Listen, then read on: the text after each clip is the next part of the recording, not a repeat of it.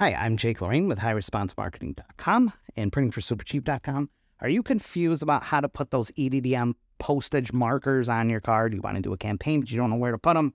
Don't worry, I gotcha. You're going to be okay. First of all, these EDDM markings are really important. They're the things that can ultimately get you approved or rejected at the post office. People spend hundreds of thousands of dollars on these campaigns all the time, and the post office rejects them. It's very scary. It happens all the time. I don't think I can go a week without someone calling or emailing me and saying that they printed freaking postcards from Vistaprint or some online printer and it got turned down at the post office. They had to reprint them. I feel really bad, but that's what you get for not going with an EDDM Pro for your printing. Don't worry, Jakey got you.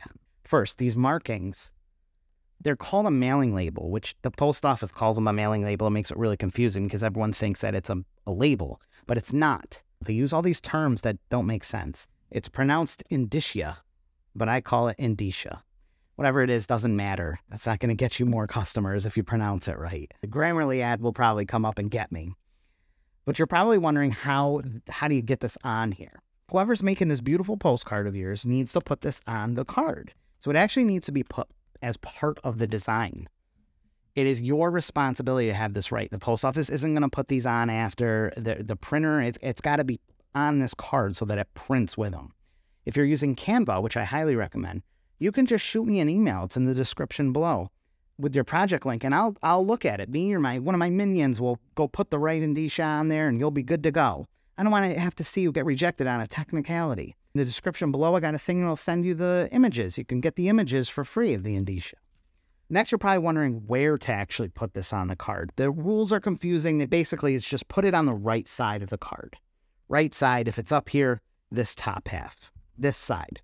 Don't make it too small. Just make it so they can read it, okay? The mail carrier needs to literally just look at it and see, okay, this is paid for, it's going everywhere, we're good to go. Next, you're probably wondering what it actually looks like.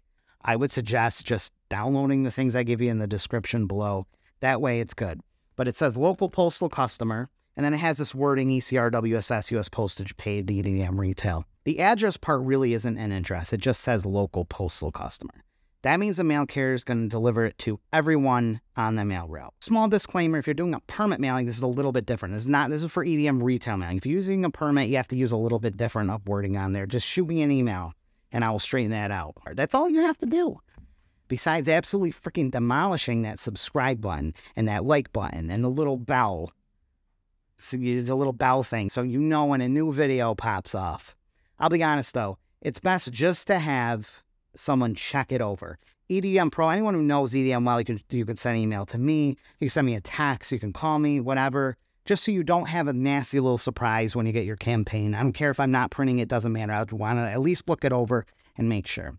I have seen cards completely butchered, wrong sizes, wrong markings, wrong placements, wrong paper, no markings at all, and they go through sometimes. It's up to the postmaster. Some are Nazis and they want to see everything up to postal standards, so it's better to just do it the right way. And if you're going to be doing multiple post offices, one might be good, one might be crazy, so just do them the right way. Don't risk it.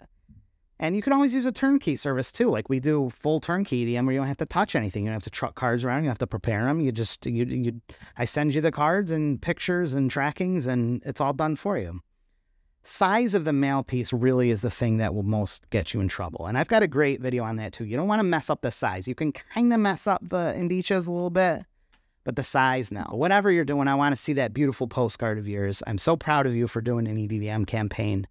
They are the best. Everyone else is trying to do friggin' Facebook ads and all this stuff while you're hitting every prospect on the block right with your mailer. You are a smart person. Smart business owner for using EDDM. I'm Jake Lorraine with HighResponseMarketing.com and PrintingForSuperCheap.com. And happy marketing. Now go get you some new customers.